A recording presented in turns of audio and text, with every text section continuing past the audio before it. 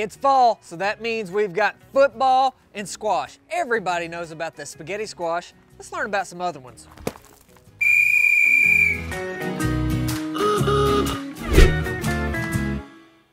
All right, I think my mom was really impressed by my spike. And as far as I'm concerned, Arkansas beat Auburn, and so we're 3-1 at filming.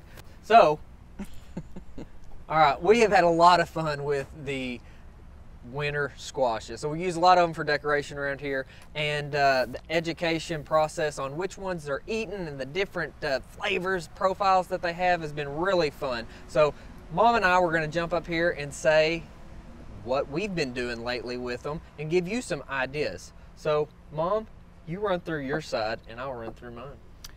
All right, so what we have on this side is the orange cutie squash. We have the autumn cup squash, also I believe called a kombucha squash, the acorn, cushaw, and then the Cinderella squash. And Logan slid this regular spaghetti squash over to my side. Oh, and one that's hidden is this millionaire. And this, I learned this year, is actually a spaghetti squash also. So a lot of chefs are having fun with that one. Everything is edible. It's great. The autumn cup squash is probably the sweetest out of the squash that I have found. A lot of people will take even the Cinderella squash and bake it whole, and also fairy tale squash, and pumpkin squash. We're out of those, or that would have been displayed. But that's just kind of, I mean, it's just crazy how so many unique recipes that you can make of. And I'm going to pop over on Logan's side just a minute with this Turk's Turban, which is a sweet squash, but it's wonderful. And you could even get them to where they're in their little soup bowl and roast it and cut it out and make your squash soup in that, and then have it set at the table would be really cute. We have had a lot of fun with doing the different unique things. And so, for example, this is a curry squash, and the curry is one that I used just the other night and made like think of the stuffed bell pepper type. I quartered it and then roasted it, and I don't remember the exact, I think it was like 300 degrees for 20-30 minutes, but we can share that exactly. But roasted it, got it good and tender, and then I cooked off some ground bison and stuffed it and actually used some curry seasoning to flavor that. But it was very good, gave it a good like butternut, sweet potato type taste, and it was really good.